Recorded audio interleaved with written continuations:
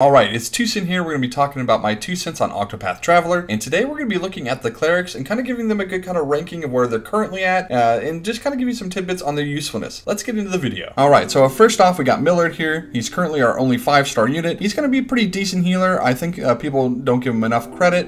He does have access to being able to restore some of his SP when he's attacked through his passive, as well as just his heals are 20% stronger. He's going to get access to light AoE, just, one hit. And he's going to have access to a staff hit that's a single target that will inflict a 15% attack down. So those are all kind of like nice little pieces here.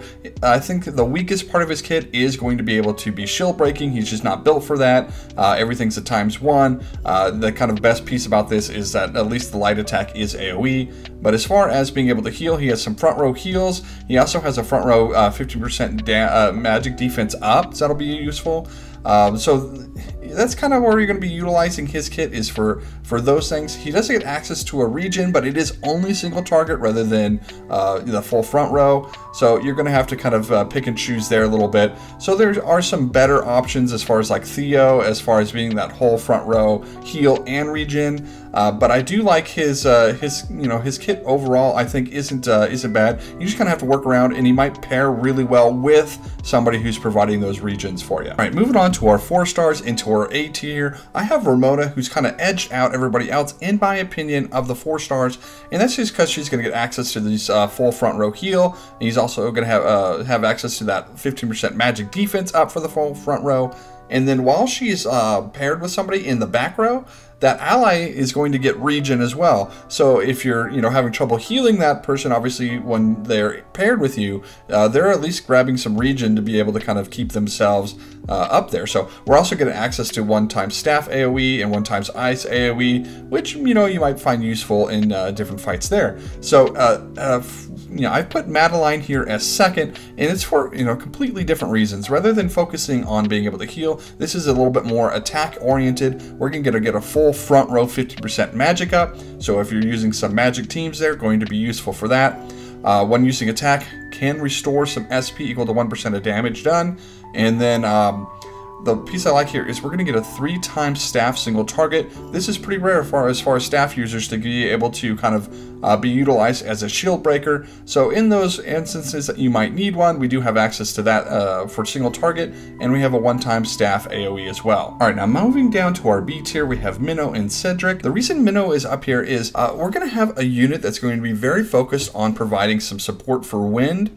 Wind attackers, and being able to provide wind damage down to all enemies for the first 3 turns of battle. That's going to be up to 15%. And then while in the back row, you can actually get some wind defense up in case you're facing some wind. So what I don't like about that is normally if you're facing something that has a weakness to wind, a lot of times they're not dealing wind damage. So going to have 2 different kind of things to kind of fill there that won't work super well together. But as far as skills go, we got an AoE 20% wind defense down as well, and then being able to attack as a wind unit, you got 2x random, which will also inflict a 10% speed down. We have a full front row heal and regen, and we have a whole ×1 wind AoE. So I just like this unit, and I think I like the idea that you can kind of pair it with maybe an arena unit that we have access to now, if you're able to pick up Tiki Lin, who is going to be a wind warrior. So these two might kind of pair well together, at least on the same team, to be able to take advantage of that kind of wind damage. Now, as far as Cedric goes, we're going to be more back to our sort of, just focusing on full front row healing and regen, and being able to provide some status ailments inflicted by Cedric and the ally get a +1, turn duration. So it kind of can help with those different things. And it also gets a self damage up by 30% when attacking a bleeding enemy. And that might be the kind of usefulness for Cedric, is a lot of the abilities here as a staff AoE that has a medium chance of inflicting bleeding for 2 turns. So we might be able to pair Cedric with some units that might benefit a little bit more from having that bleed on the unit, as well as benefiting from himself from it. All right, and we're down to our favorite, our 3-star units, which we're just going to be kind of looking at just briefly here. Telly I put up here at the front because this is going to be one of those units that has access to that extra 10% XP up when when paired with an ally on our team.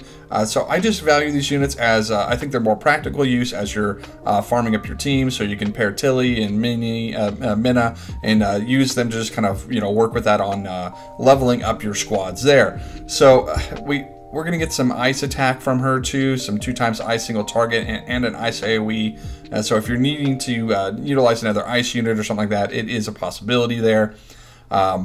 As far as Pearl and Jose, their passives are just going to be buff oriented, as far as 10% magic up for Pearl and magic defense up for Jose. So you can kind of use that if you really want. Pretty much all the 3 stars have some sort of this kind of pairing buff, and so you can kind of pick whoever you want from that's going to be the most useful. These 2 also do provide a little bit of healing, some single target healing there. If you're looking for some, you know, fire AoE and staff AoE, Pearl does have access to that, whereas Jose has the ability to lower the magic defense and raise a magic up for your team, and so you can kind of, you know, decide from there which ones of these that you might find useful beyond just their kind of generic leveling them up to 45 to get their influence buffs. Anyway, let's take a look at who I'm most excited for in the future that I think is going to really kind of change the scenery for our clerics. Before we get into that, I just want to remind everybody, if these videos are all helpful to you, please hit that subscribe button. It kind of lets me know that you're enjoying the content and that you're wanting to see more of it. All right, and so of course it's going to be Ophelia. You can just see here from the passive, we're going to start combat with an auto revive, that when KO'd you can revive with 100% of max HP and SP, and then that we're going to get a buff turn extension from the buffs that she's able to cast. And here's a look at her skills, and wow, we're going to access to 3x staff single target. We've already kind of seen how that's kind of rare. We're going to have full front row regen. We also see where that was kind of rare with our other clerics. It's also going to be able to boost and clear all stat downs on your unit, so that's going to be, you know, super helpful. And then we have a whole front row heal that on top of it provides 50% defense and magic defense up. We have a 4x light random hitting, and so we're going to have the option of being able to be used as a shield breaker in between using our buffs and heals. We also have a self magic evade encounter, so you know, obviously that's going to be useful. And then we can also put a revive on a KO'd ally, and even when it's cast on a non-KO'd ally, it'll grant an auto revive for that ally. So it's just wow, like this definitely going to be a unit that's going to be very powerful and very useful, and obviously very, you know, power creeping any of our current clerics. Anyway, I hope you guys are excited, and that's been my 2 cents.